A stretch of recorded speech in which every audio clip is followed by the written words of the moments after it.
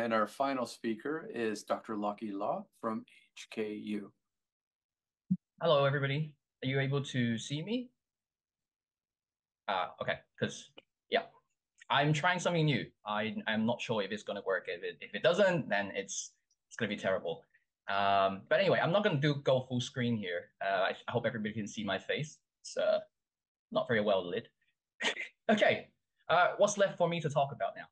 So, all the talks have been fantastic and so informative. So on my end, I keep making changes. So I hear the previous speaker, oh, he's talked about it, and I'm not gonna do it. So I'm just gonna keep editing it. But thanks for the organizers for organizing this amazing, amazing thing. Right. My topic or my title for this presentation or talk is GenAI-assisted reading, note-taking, and text analysis. Just give you a bit of context. I have a bachelor degree in computer science, and I couldn't find a job at that time. And so I moved on to linguistics and teaching, and that's why I'm here. I've never thought about being able to use my knowledge in computer science again until Gen AI came out, which is really really cool. Right. So without further ado, I'm just going to show you an activity that I have or a class that I have taught using Gen AI to assist students reading. The students are graduate school students, so masters, PhD students. And I wanted to approach this academic reading topic because among all the four skills, right? Reading, writing, listening, speaking. Reading, it seems to be the one that nobody really wants to talk about or nobody really cares about, right? But then for graduate students, they have to write their thesis, dissertation. They have to, think about publication. So reading for them, it's can be very, very important. And I thought, well, that's a great start. Let's do that. Um, so I start the lesson by asking them, like, students, how do you normally compile your data for literature review? In the way that's basically how do you organize your literature? Because you have to read so many, right? 10, 20, 40, 100, and you want to gather the information. So how do you normally do it? So I asked them the questions, and before I show this slide, obviously, and then they talk about it. Great, or I tried this, I tried this, and then I said, oh, maybe do you put things in an Excel sheet? And then some of them said, yeah, I do that in Excel sheets. And then I said, well, that's great because okay, here's the slide. I also do something similar, right? When I do reading, I like to put things in the Excel sheet and just collect these data and stuff. But then after a while, I thought like, wow, that's still not very productive, right? It's still pretty slow. It's more well organized, but not optimum yet. So that brings me to the point about using AI for help. But before we get into the AI part, I always have to emphasize this: everything you submit to a Gen AI, you're giving it away.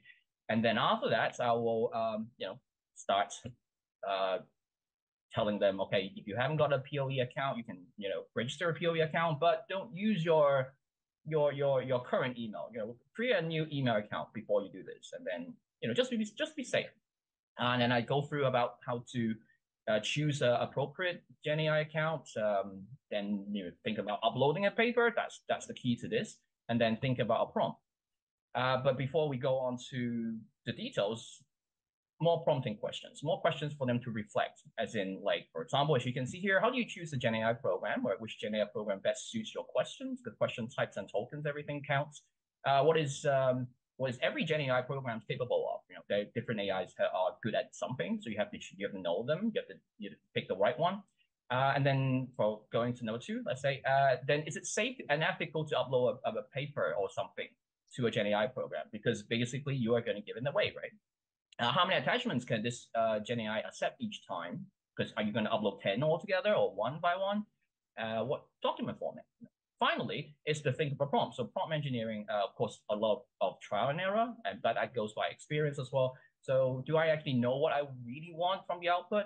And how can I tell the Gen AI what I want? I think this seems very simple, but up to a lot of people, when you're talking to a computer program, it's not that easy because you normally skip a lot of background information and context, and you have to put all those context in. So these are the sample questions. I'm not going to go through all of them, but I guess you get the idea. After that, then it's starting to collect the data for literature review. I do this on a 30-minute activity. I have some of the papers like titled here, but I didn't say you have to use them. I just basically use them as an example. I say, okay, go back to your discipline, because all the students are from different disciplines. Go to disciplines and pick out some papers that you think is okay to upload, that you want to learn more about it, and then so try to do this with whatever you have, right? Whatever knowledge you have about AI, try to put these fill in the boxes basically for these tables, right? And so they worked about 30 minutes, and during that time we look at it and see how they progress. And then finally, well, are the GenAI's results accurate? Always have to get them to think about, are they just making it up? Are they hallucinated? If they are, what do you do? If they are not, how do you know that? How do you check these results quicker? Okay, so that's the getting the students to do the thinking or the activity. But I want to show you some of the, afterwards, right? We go through a discussion, and then I show them some tips of how I do things. I use POE, like I said here. So I hope you can see this. I hope you can see this. Okay. So context-wise, say I put down this prompt, give the what's this one? This is Claude. This is Claude Instant 100K. So I said, well, you need to read several journal articles before the next class. Okay, so please extract the relevant information from the attachments. If page numbers are found, provide that for me as well. Put them into a table. Suggest appropriate column headings, because at this point, I don't know what headings I want. So I'm just going to give them a first paper, and then remember these tables and all the values so that I can reuse it for subsequent uploads. Okay, so with that, I uploaded my own paper there as a demonstration, because I don't mind my paper being used by AI. And that this is what Claude provided. And I'm sure a lot of you already know this, like some AI programs can actually generate tables already. And if I look at it, it's quite accurate, but then it only suggested like 5 columns, and that last part is a bit long. So then hey, great, that's a good start, nice. Now you have decided to construct a table because you have more ideas. You want the following headings. Okay, you want the following headings like that. And then you want to extract the relevant information again with page number if appropriate, and put them into this table. Remember this table that you have previously generated, and reuse it for subsequent uploads. So just repeating some of the prompts. And this is the new one. Okay, it's a new one, and it's a bit long, so I'm just going to scroll it over pretty quickly. Okay, so we've got something now. That's great. That's like the first paper. So, and if the prompt works, I then just say, oh, please add another row to this current table using information from the attachment. And so I uploaded my second paper here, again, because I don't mind. And we got the second one, okay, in the second row. Right, so with this approach, basically, it's not going to write the literature review for the students. But it's a great way to organize their data. It's a quick pre-reading, as I call it. It's a great pre-reading, and they can be more targeted to locate these informations if they need to. So if they have to do like 10 readings before the lesson, this will be great summary. If the page numbers are provided, and in this case, it's got some. It's not doing very well, but it's got some there. So it will, help them read more efficiently in this sense. So it's great. It's a different way of note-taking, so to speak. And then let's go to look at another thing about reading. Again, because I'm a language teacher, so here, sometimes I also have these problems when I'm reading journal articles.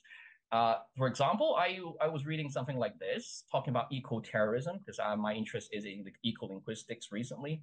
And I come across this paragraph, and I was like, wow, okay. I seem to know what it means, but I also, at the same time, I'm not sure what it means. So I go, okay, I can say, well, what does it mean by symbolic nature here? In a way that we're engaging with the paper itself. This is just the normal POE assistant, so that is ChatGPT 3.5.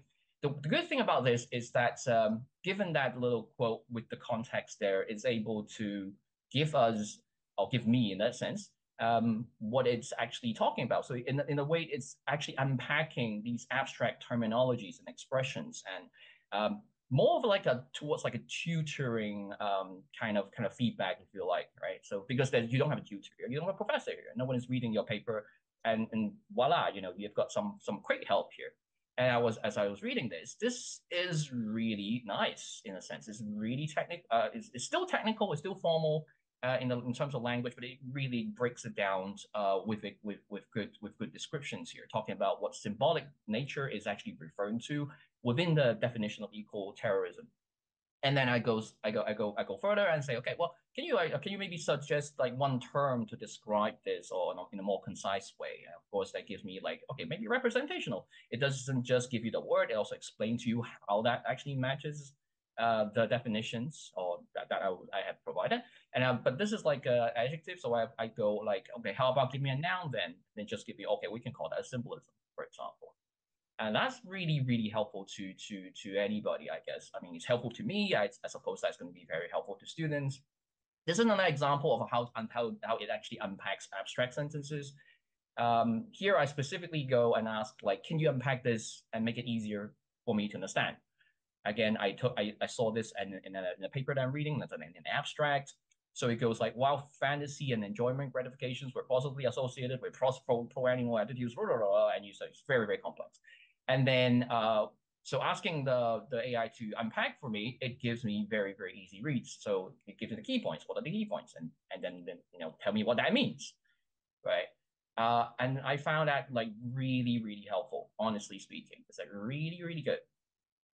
And they give you a quick summary as well. In other words, suggest people's motivation, satisfactions in the realm of fantasy, enjoyment, and it's just wonderful. Okay. Let's see here. I think this is a bit long, so yeah, maybe I'm not going to go to this one. Okay. Let's talk about 3. Okay. So in this situation, it's like I have already written something from what I've read. But I'm not sure because I'm not a philosophy major student. I need to use some ideologies and terminologies like that. I'm not familiar with it. So I said, well, I've written something like this. I was said I created a table here, but the table didn't display. Anyway, it's good. I mean, it's still able to read it. And I want to know what are the ideologies that is being promoted by these header columns. And then so I just copy and paste what I've written, and then it analyzes for me. In the sense that it breaks down the sentences and then tell me, well, I am able to read your table, and it turns out that it's something about environmentalism and utilitarianism, and give you the terminologies that I needed. Again, because I'm not from this field, right? And sometimes I can go further and I ask, say, okay, I want to know a term. In language and linguistics, but I don't know this term. So what's the term for the word that for the words with a certain connotation? And it allows me to have the term, give me explanations and everything. So really, really helpful kind of tutoring style of reading. Locating answers. Okay. This is like, again, more in-depth engaging with a particular paper. Yeah, okay. Did this journal article in the attachment utilizes any linguistic approach? So I'm not going to bore you because I'm a linguistics main here. But basically, if you want to ask something very specific and you give them the paper there, it can act like they are like the GenAI is the author. So be able to analyze it for you, unpack it for you, and you can consult. So are there any use of multimodal analysis in here? And tell you yes, and give you evidence on that. Okay. You can also ask for summaries of this paper. Okay, this is also another thing that's really good to do.